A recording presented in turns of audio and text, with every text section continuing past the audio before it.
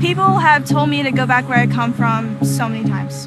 I was having some conflicts with a girl in school, and, you know, that's just the card that she decided to pull, you know, like, go back to where you came from. I was really shocked. I didn't really know what to say. I mean, when you're confronted by someone who's so hateful for no reason, I was at a loss for words. I've been told to go back to the country where I'm from, more specifically to go to a nail salon where I belong, by a girl who was upset that I was dating my then African-American boyfriend in middle school. I mean, I was this 8-year-old kid, you know, in Southwest Houston actually at the time, walking to the store, and these two older Caucasian gentlemen told me that as I was walking, they pulled up beside me and told me that, called me the N-word. I didn't know what was going on, but now, you know, I think how can two grown men have the audacity to tell a child that? Una vez le tocó a mi hija que le dijeron que se regresara a Guatemala y le dio risa porque ella es nacida acá. Yo soy de México,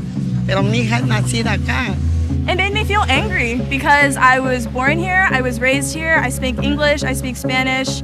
I feel like I have a right to be here just as much as anybody else. When I hear someone say to go back to the country where they belong, it makes me realize that there's such a prevalent anger and hatred of ethnic people in the United States of America. A kid named, well, I don't want to say his name, it could be mean.